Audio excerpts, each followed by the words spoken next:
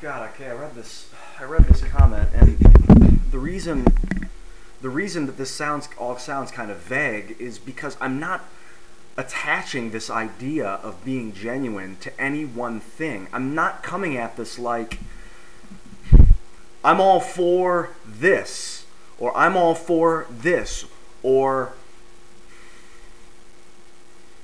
you know, let's make this happen. It's not about that. I don't want to attach my ideas to. I'm going to relax a little bit. I get so fucking worked up. I'm not going to attach my ideas to these iconic things that we can all like wrap around, because that's the easy way out. Because ultimately the idea has nothing to do with any of that. The idea is about being genuine. So I guess my plan right now, and my friend David's video inspired me to think this way, is I think the plan is that every single person needs to get a webcam and a microphone. This has to happen. Once we get webcams and microphones, then we can start communicating. This text is not going to cut it. It's nice that we can leave text comments, but that's all that they are, is comments. We're just making comments on the conversation. We're not actually having conversation. The conversation exists within the videos and on our webcams, which we can talk like on MSN or AIM or any of those instant messaging services. We can communicate by webcam. It's amazing. You meet someone, you like someone's videos, you communicate with them on webcam, and you learn, you grow. So people, I guess what I want to encourage people to do is to get a webcam and a microphone. Probably going to cost you, get a decent one if you can.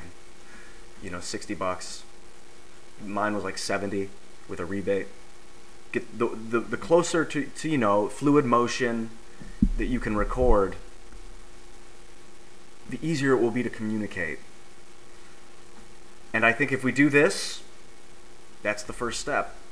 And because it's not about me. It's not about me. I'm not trying to take control or anything like that. It's this idea that I want people to understand and to start to live in their own lives. Like, I can't make you happy.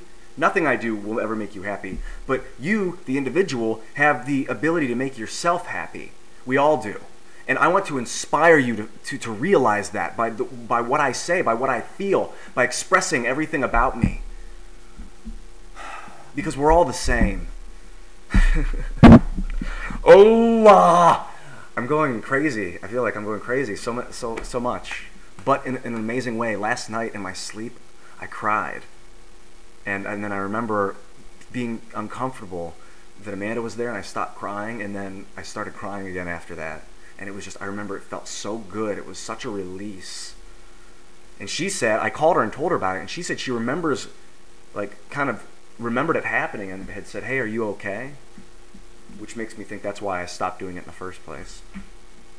Anyway, that's getting off subject. The fact is, I'm so in touch with my emotions right now because I'm meditating like this in front of the camera. Get a camera.